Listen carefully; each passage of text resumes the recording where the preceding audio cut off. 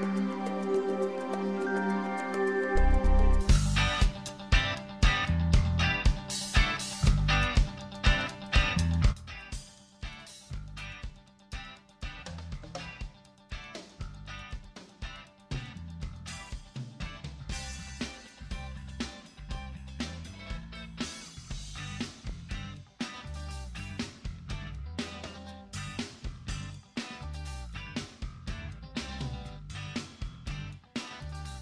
Chirpy, look at my collection of stamps. Isn't it great? Wow, you have a great collection of stamps, Amber. Thank you, Chirpy. Show me your stamp collection now. Here it is. I have pasted my stamps in an album.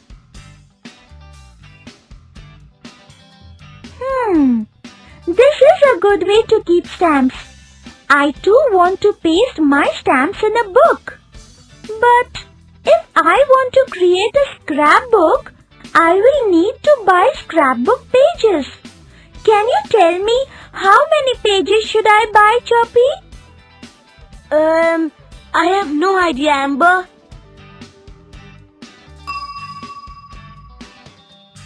Hey Sandy, come and look at our stamp collection. Sandy, can you help me figure out how many pages I will need to make a scrapbook?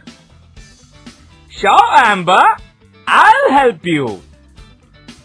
Amber, first you need to tell me how many stamps you have in all. I have 78 stamps. Good. You can easily find the number of pages you need by breaking up the number 78. Come on, Sandy. How can we break up numbers? You can break up numbers by expressing them in tens and ones. I will show you how, using Amber stamps as an example. Now, let us imagine that we are pasting the stamps on pages. We will paste 10 stamps on the first page. We will paste 10 more stamps on another page. We will continue pasting 10 stamps on a new page.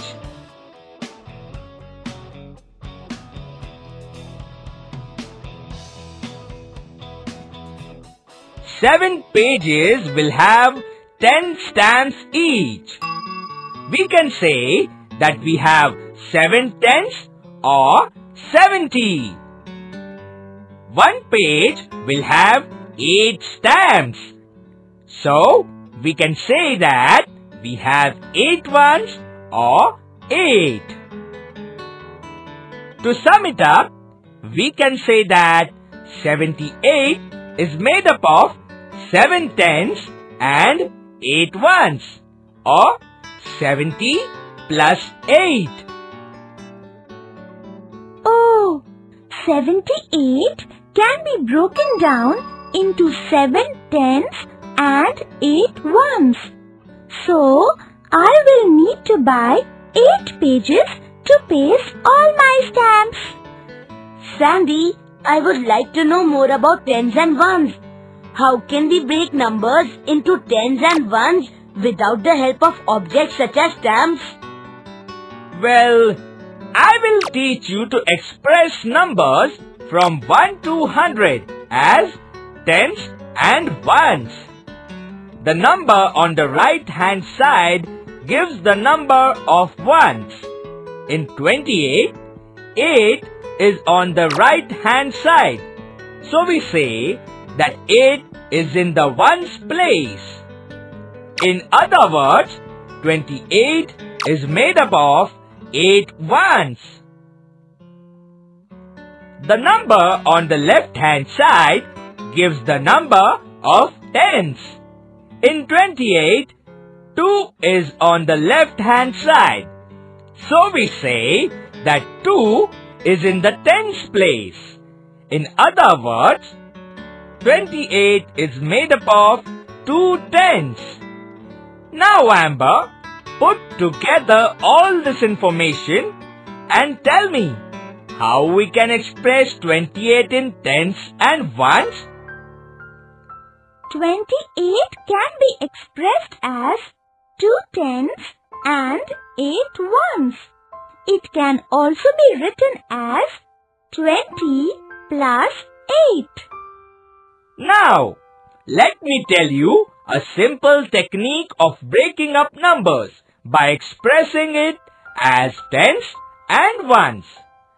For any number less than 100, add a 0 to the first digit. This becomes the number of tens. The second digit is the number of ones. Can you give us an example of this technique, Sandy? Sure. Wow! Now I can do this. Let's play a quiz. I will give you a number. You express that as tens and ones. Done. 38. The first digit is 3. So, it would be 30, 30 and 8. That is 3 tens and 8 ones. Brilliant! Chirpy, you do number 11. First digit is 1, so it would be 1, 0, 10 and 1. That is 1, 10 and 1, 1. Great! Well done, both of you. Well, I have no idea of how many stamps I have. But I know that I have pasted 10 stamps on each page of my album. Now you know that we can present numbers as tens and ones. The fun part is that we can also express tens and ones as number. How? Yes. For example, I write 4 tens and 3 ones. That means I can write it as 40 and 3. Now the number with 0 becomes the first digit and the number without 0 becomes the second digit. So, the number is 43. Wow, this is great. Sandy, can I use this technique to count my stamps? I have pasted 10 stamps on each page. Of course you can. Let's first count the number of pages that have 10 stamps. 1, 2, 3, 4, 5, 6, 7, 8.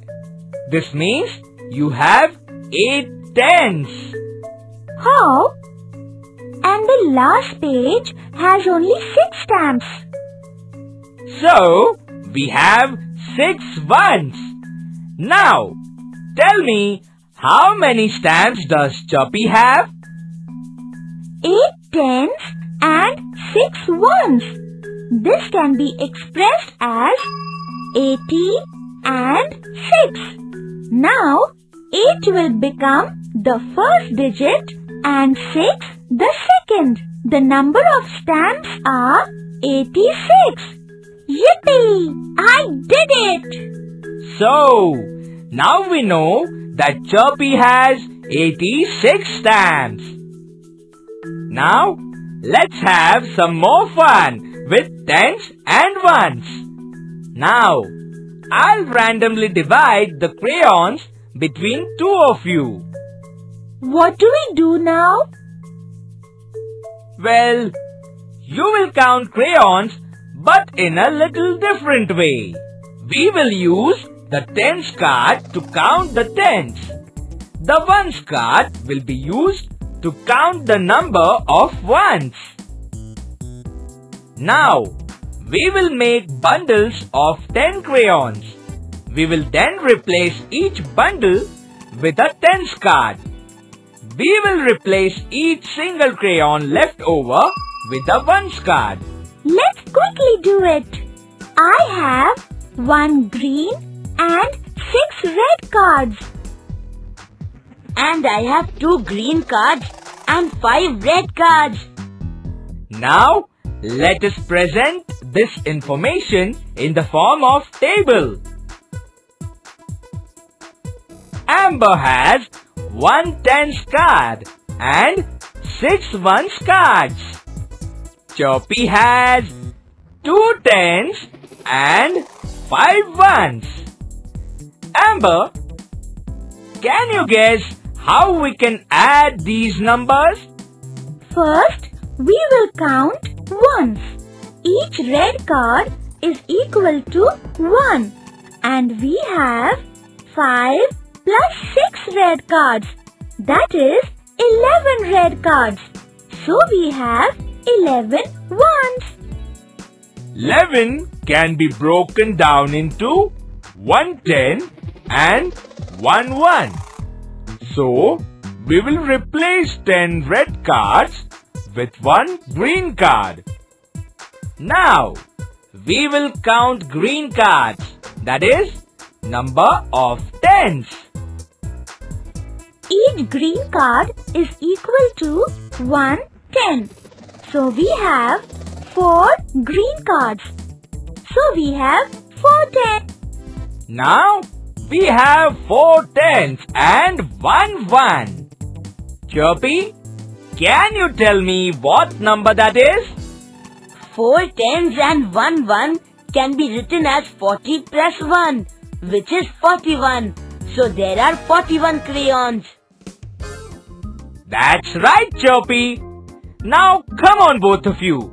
Let us go to my house. I want to show you my stamp collection.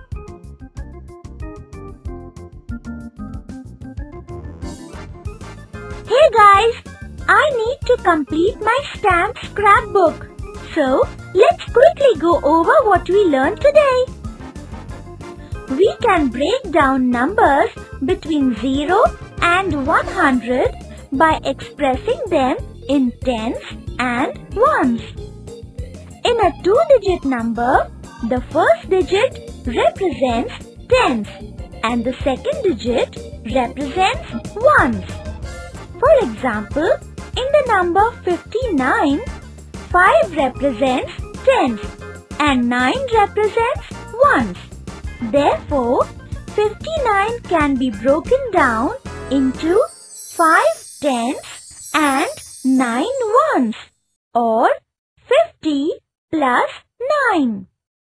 Expressing numbers as tens and ones makes it easy to calculate.